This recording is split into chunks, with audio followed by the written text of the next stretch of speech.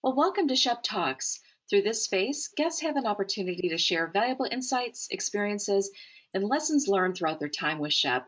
Joining us today is Danielle Breidung, a consultant working with SHEP. Welcome, Danielle.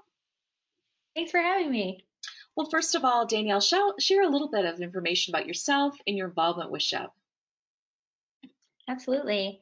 So in the summer of 2010, I was the SHEP intern. And in 2012, I graduated from Washington and Lee University, where I was involved heavily with the SHEP program. Since then, I served 2 years with AmeriCorps Vista and did consulting for nonprofits primarily in the coastal South Carolina region. After moving to Atlanta, I had the opportunity to meet the executive director of SHEP, Jim Langford, and the rest is history. I've been consulting with SHEP since January. Wow, well, excellent, Danielle. You have a tremendous background that I'm sure really helps to connect with all the projects you're working on, and especially with alumni. So when you think about SHEP and the alumni, tell us a little bit how people can get involved with the organization this summer and beyond. Well, of course, this summer presented a lot of opportunities for SHEP given its history of facilitating in-person internships. We really pivoted our operations in exciting ways and will be offering a host of virtual engagement opportunities for our SHEP interns as well as the alumni community. So in terms of alumni getting engaged, there are four main ways that they can plug into the summer program. Those include recording a welcome message on Flipgrid, co-leading one of our summer discussion groups, which will involve a small group of SHEP interns, serving on an alumni panel at the opening conference, and attending our keynote events, which will be taking place throughout the summer. So those are the very active engagement opportunities. Besides that, we would encourage all of our alumni to follow SHEP on social media to get updates about all of the exciting things happening this summer, and to subscribe to our e-newsletters.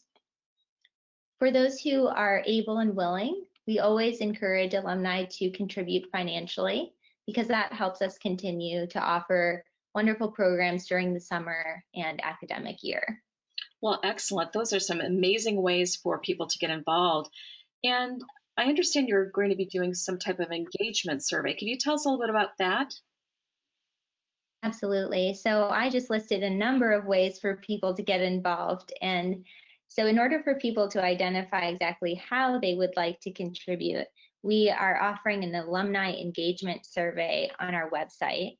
Under the alumni tab at the top, alumni engagement is one of the drop-down menus. So we ask that people fill out that survey so that SHEP can gather up-to-date contact information, but also identify how people would like to be involved, whether that's participating in one of the four summer opportunities that I mentioned, subscribing to the newsletter, or even joining our SHEP Ambassadors program, which is really designed to help spread the word about SHEP and to connect the program with potential donors who may not be as well acquainted with the impact that we're having on poverty studies.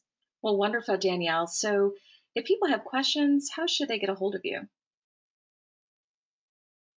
So of course they can reach out on social media. That's an easy way to connect, but also via email. I'm available for conversations and correspondence. My email is danielle@shepherdconsortium.org. And I look forward to speaking with many alumni over the course of the next few months. Well, thank you, Danielle, for joining us today. We look forward to connecting with you again. Until next time. Thanks, Cheryl.